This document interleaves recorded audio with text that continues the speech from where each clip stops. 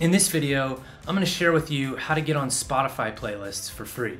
I'm Todd McCarty, former Sony Music VP and label manager at Fearless Records. Pitching music to Spotify, Apple, and other music services was the focus of my record label career. For the past several years, I've been educating musicians, managers, and record labels through my members site, bandbuilderacademy.com. This discussion needs to start with the original goal for getting on playlists, because a lot of people have either forgotten or misunderstood. The goal for getting on Spotify playlists is so that you can trigger Spotify's algorithmic playlists, which will lead to long-term streams and could last for years. Also, if you haven't been on official Spotify playlists yet, doing well in the algorithm can get the attention of Spotify's editorial team. Now that's the goal that most people know, but what they overlook is the goal of getting as many positive algorithm actions as possible and minimize skips. This will constantly send a message to the Spotify algorithm that your track is popular, and the algorithm will work hard for you, finding you new listeners constantly. So we're trying to get lots of positive user actions to trigger the algorithm, but which actions are positive? The better question is which ones are negative. And there's really only one big negative action: skips. Skips are the most powerful action on Spotify, and if you're not happy with the way your Spotify is going, skips are the reason. So here's a list of the positive actions. Search. This is when you type the artist name or song title into the Spotify search bar. That shows popularity because people are seeking you out without Spotify having to recommend you. App recommendations. These are all the different ways they recommend you if you look at like the home page of the Spotify app and just scroll. Those are all recommendations. Through plays. This is when the user listens to the whole song without skipping. A user listening more than once. This is a big one, and it's the reason that going for big broad playlists is going to hurt you. Usually those only get you one play per user or a skip. Like it, heart it, or save it to their library. Follow the artist on Spotify. Add it to a user playlist. Add it to their queue. They can share it on Instagram stories, Messenger, or by sharing the URL. Go to radio. View album. View artist profile. Okay, now balance that out with the negative algorithm actions, and skips are pretty much the only one. There's others like unfollowing or don't show me songs like this, but by far skips is the most heavily weighted negative action. Next, I want to eliminate a few free playlist strategies that don't work. Stop doing these. Obviously, bots and fake streams. Guaranteed failure. Don't even try to convince yourself that this strategy works. Don't mass email a big list of curators that you found from a service that charges you for a list of playlist curator contacts. Services that charge you for a big list of playlist curator contacts. Don't fall for it. I did. Trust me. Big disappointment. Now, if you're going to use a service to get a handful of curator contacts that fit your genre, that's probably okay. But I think you'll be disappointed with the quantity and freshness of the lists. Your own personal list of curator contacts is always better. The obvious benefit of these services is that they'll save you time. They'll tell you they constantly keep these lists up to date and adding new ones. Sounds great. This strategy will backfire because once the curator is listed on one of these services, it's game over for that playlist. That curator will get 50, 100, or more email submissions a day and become overwhelmed and frustrated with irrelevant submissions. I've been on the curator side of this, and 80% of the submissions were from people that didn't fit the genre or mood. And trust me, it's no fun listening to 50 submissions just to find a handful of good songs that fit. It gets old really quick.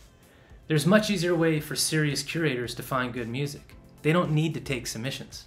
There's something else that bothers me about this strategy.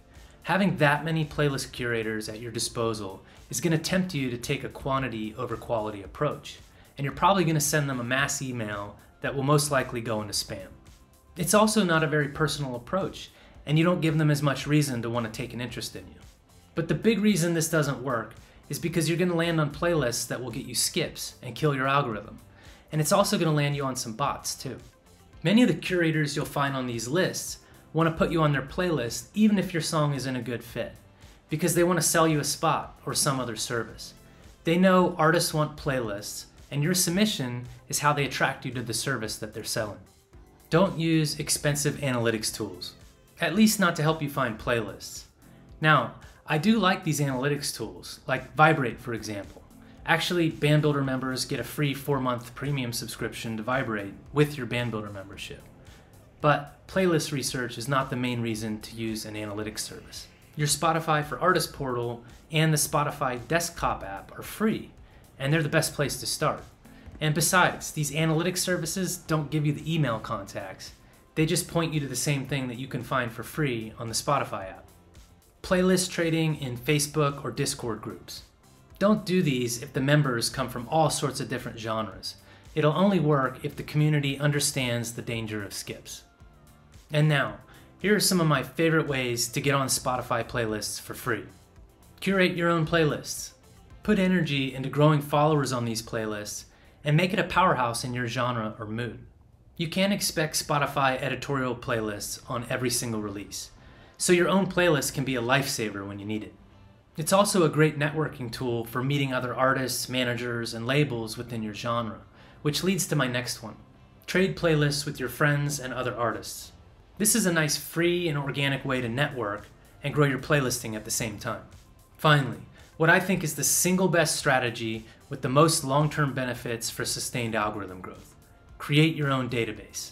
You need to have your very own list of contacts for perfect match listener playlists in your specific genres or moods. This will work for everybody.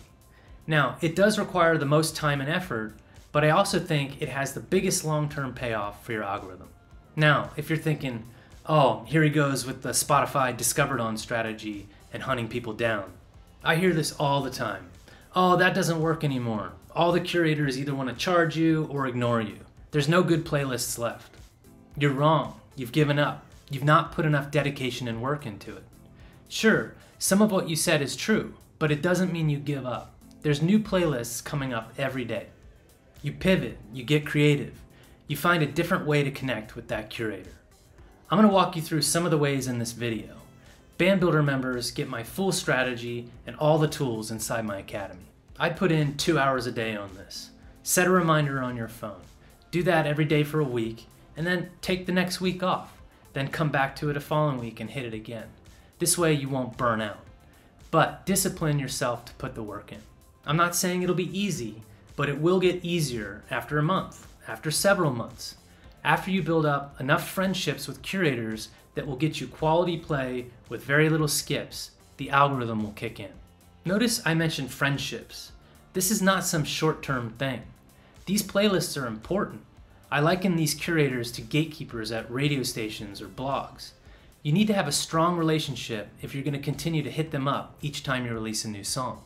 If you're selective about the playlists that you're pitching for, and you put the work in, you won't have Spotify problems anymore.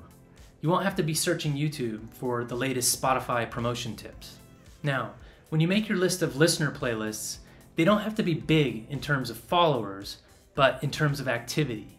And most importantly, there needs to be a lot of perfect match listeners tuning into the playlist.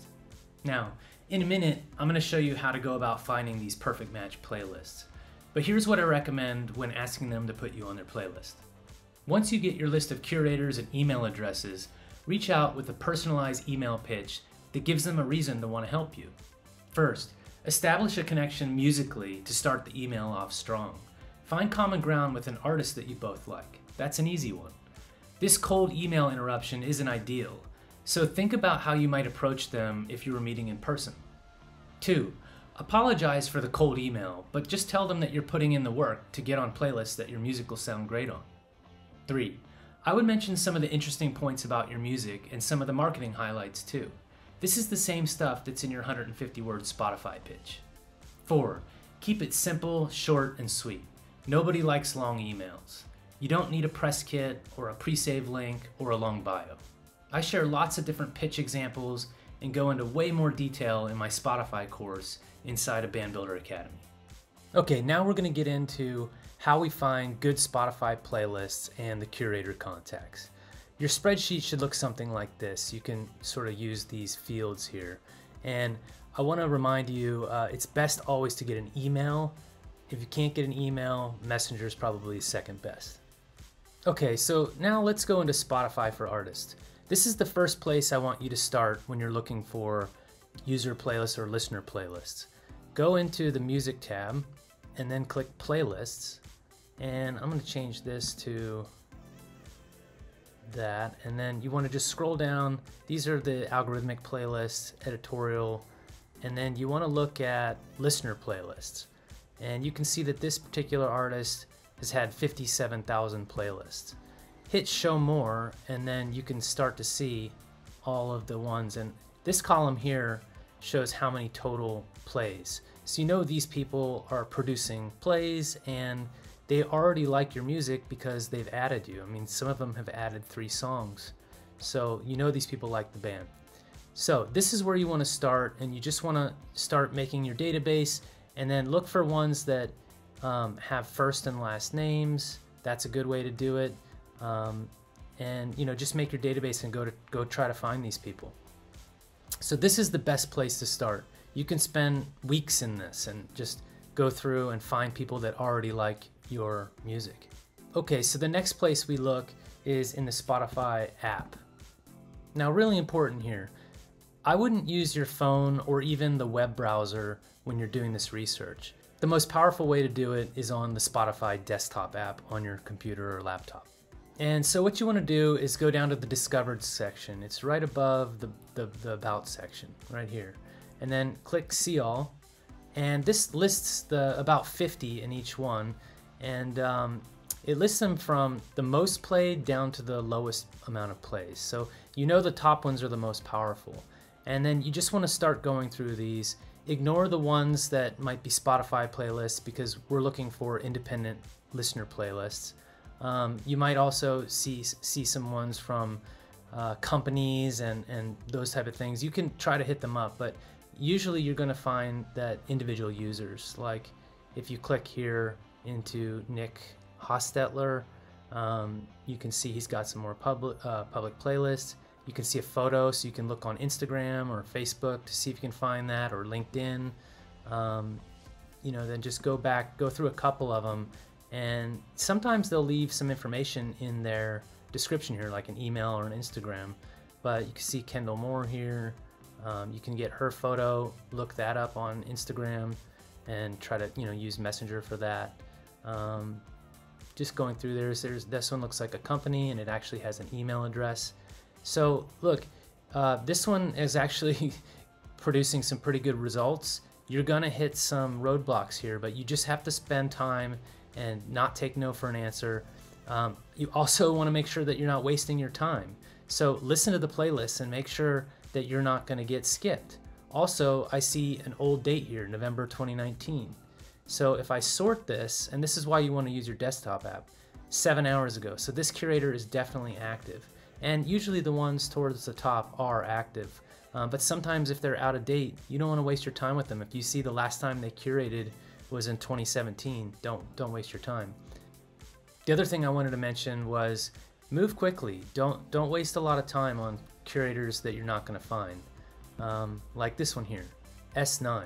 There's no photo. A name like S9, you're just never going to find that one. So just move on. Don't waste your time. I guess I just want to stress, make sure that you're picking artists that sound similar to you, and go through and listen to these playlists and make sure they're not going to get you skipped. But that's the basic strategy. I'm not going to go in more detail here. Members inside Band Builder Academy get the full strategy. But I hope this helps you out, and this is what I'm talking about when we talk about the Discovered On strategy. By the way, I've got a few power tips about many of these strategies, and members can access those inside of Band Builder Academy. I use a couple other member-only tools inside of Band Builder that were developed just for my academy. They help you find the best playlists to be on that have similar artists to you. Here's a sneak peek at one of them. This is the Genre Detector tool, and members learn how to use this strategy inside of Band Builder Academy. I'm going to go ahead and show you the Genre Detector tool, and this is it. You put in like a genre, hit submit, and it's going to show you all these micro genres, and it's pulling these directly from the Spotify API. If you're a developing artist, you might want to look at something smaller. We'll check out this gauze pop genre here. You can see some of the artists are smaller, but what you do is you start to stack yourself up against these artists and find out what playlists they're getting in, what media they're getting in, and find their pathway to go up in the algorithm. And it's not just this tool, but we use it in conjunction with my Spotify algorithm tool, which I'm not going to show you because it gives too much away. And these are just some of the tools inside Band Builder that we use specifically for finding good free Spotify playlists. The email finder tool, the genre finder tool, the algorithm tool, and the playlist quality tool. If you haven't seen my video about getting on official Spotify playlists, make sure to check that video out here. And if you've already watched that one, then check out my playlist that has tons of Spotify tips. Thanks again. Take care, everybody.